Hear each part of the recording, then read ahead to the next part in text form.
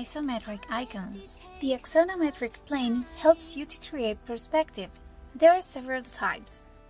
The isometric with equal size, the dimetric with a wider perspective, and the trimetric with an asymmetric perspective. Let's open Inkscape, and with Ctrl-Shift-D, we open the Properties window. Let's click the Grids tab and select Axonometric Grid. Click New and you're done.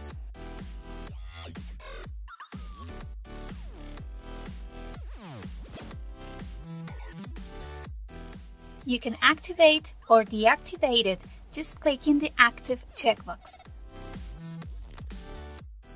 At the Snap tab, the option Snap to Grid will allow you to work easily, since your pointer will auto-adjust to the closest axe it finds.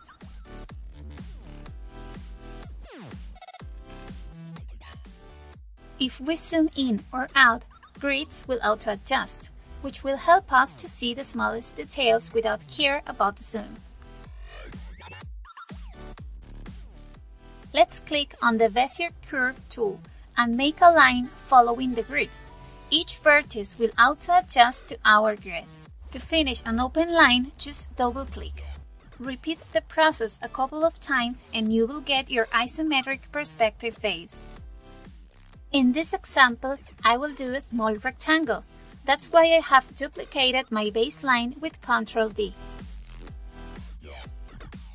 Now, with the Bezier Curve tool and using the base plane we just did, draw the corresponding square to each side of our figure.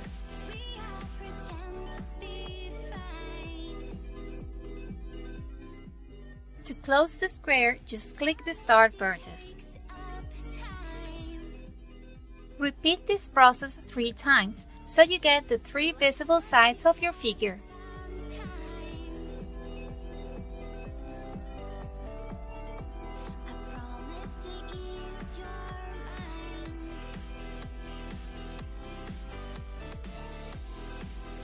If you wish, you can remove the baselines.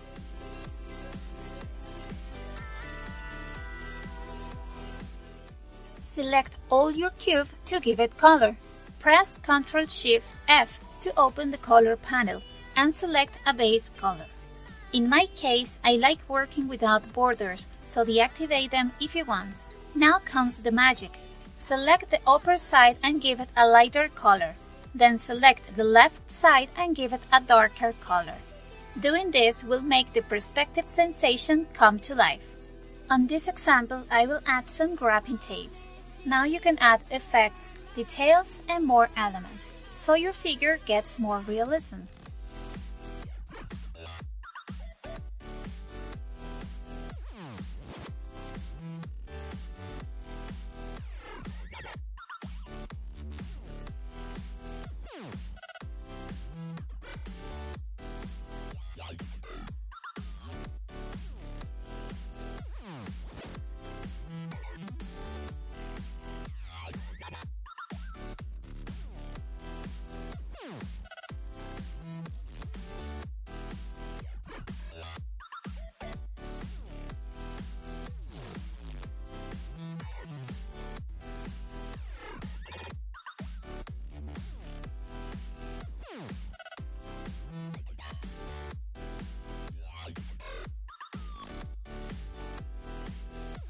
Remember that since this is a vector, you can always modify it without rebuilding it.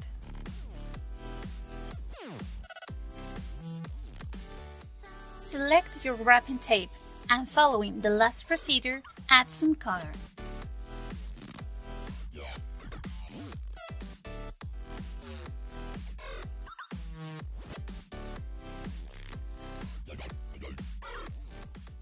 I think I did the box too bright, so I will select the initial box again and make it a bit darker. Remember to give a side a tone more brighter and another one a tone more darker to add some perspective.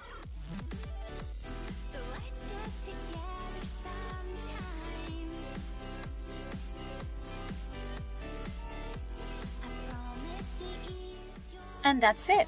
It's a simple process, right?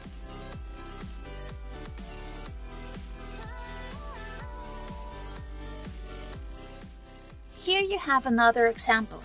Always start from your base plane, whether it's isometric, dimetric, or trimetric. Add your 3 base layers, and from there add some details. And now it's time to chase some dialogues.